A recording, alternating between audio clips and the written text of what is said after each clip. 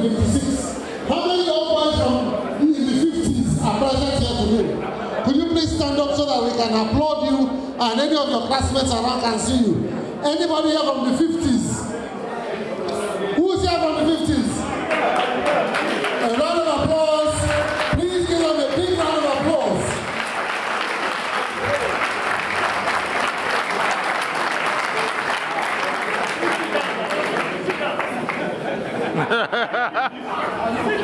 Hello?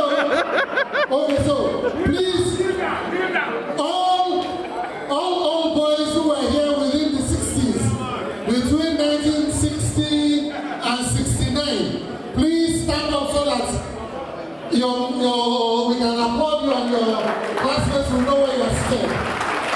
All boys who were here in the 60s.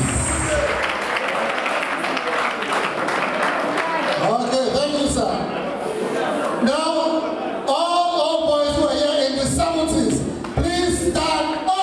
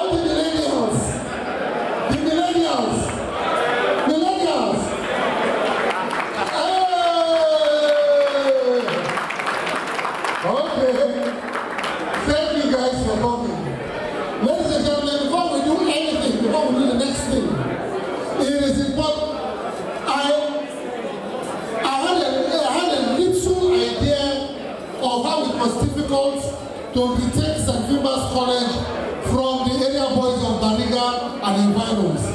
I just have a small idea. I beg your pardon?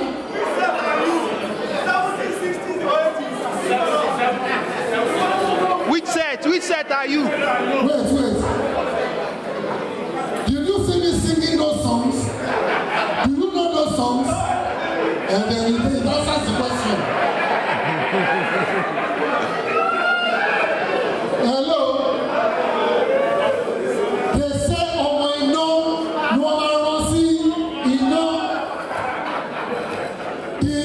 the reconquering of St. Philip's College needed a warrior with a lion's heart. And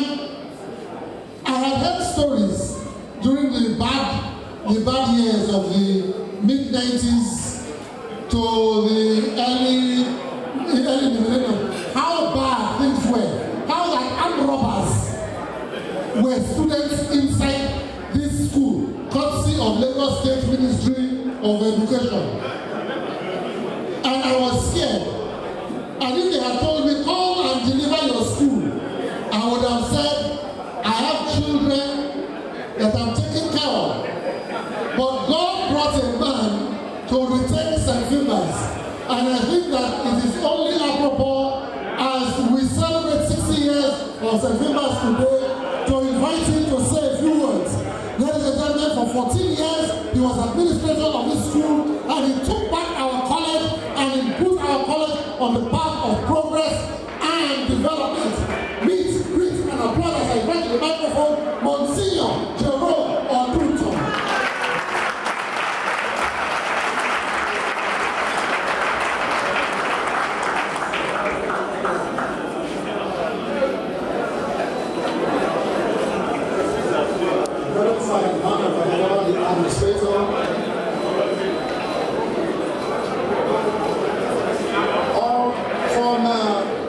Principals and head teachers here present,